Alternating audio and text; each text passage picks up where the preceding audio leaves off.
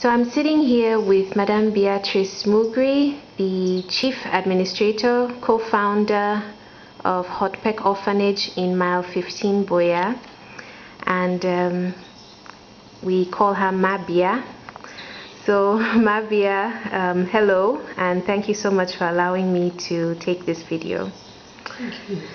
So a few of the people who love HOTPEC and are supporting you just have a few questions that they wanted me to ask you, and I thank you for taking the time to respond. One of the things that, well, if you could just first of all start with a very brief history of how the orphanage got started.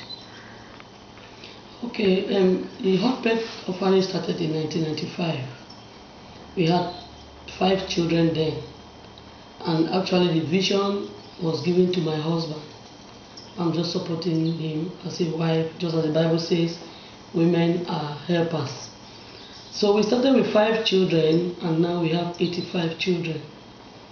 And along the line we have been depending on God for the move of the vision, because He is the giver of the vision.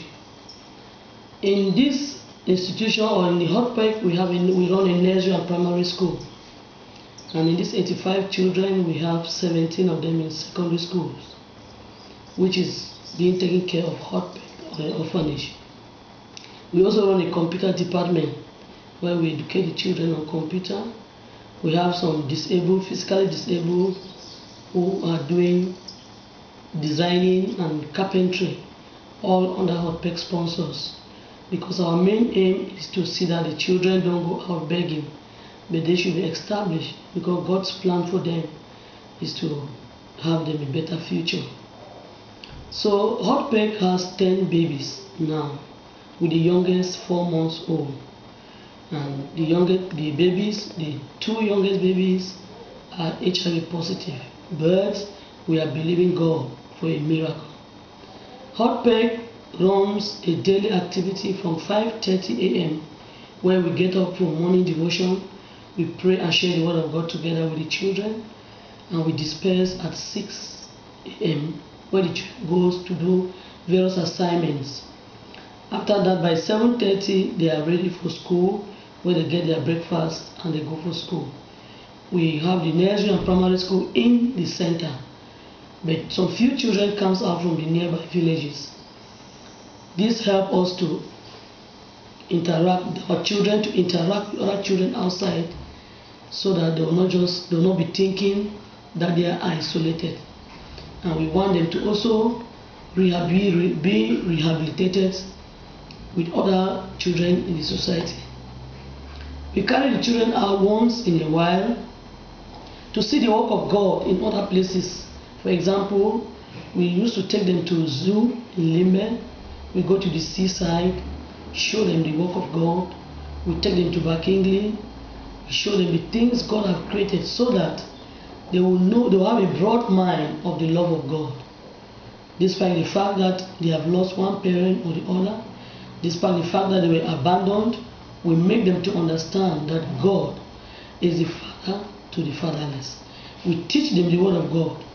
We have Bible studies on Wednesdays. We have Sunday service on Sundays. We have every first Saturday of the month, we have an indoor fasting and prayers where we break bread. And every last Fridays of the month, we have night prayers.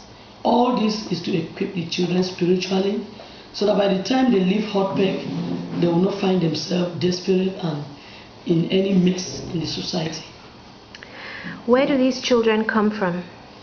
Some of the children come from people who call themselves Good Samaritan. When they abandon, they pick and bring. Some of the children come from the Ministry of Social Affairs. And then some desperate widows or widowers who cannot take care when the other partner is not, they bring the children. And since our heart is to bring up the children in the fear of the Lord, we take them so that we nurture them in the word of God. Are all the 85 children that you have any grown out of HOTPEC? Of all the 85 that you have any graduated from HOTPEC, or are these all the children you started with, are they still with you?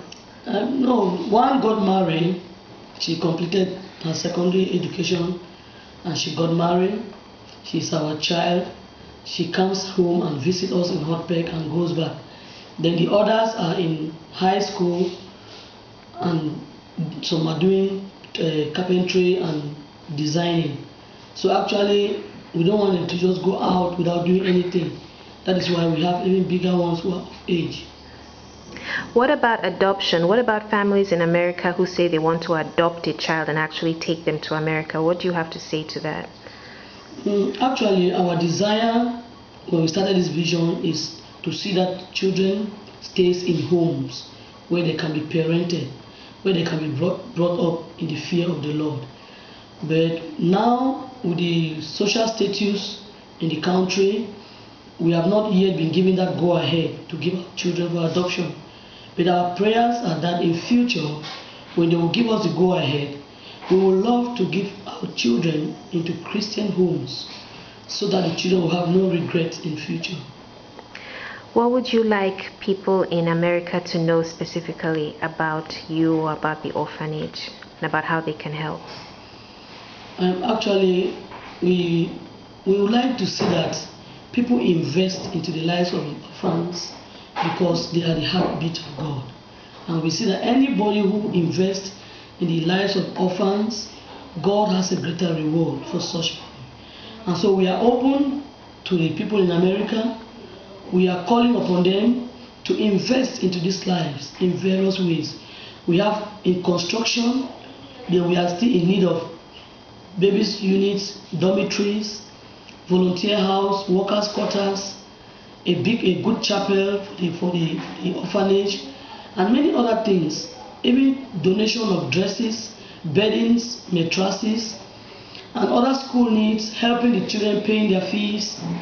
All those is going to bring a blessing to anyone who finds himself, who finds herself as part of HOTPEC family.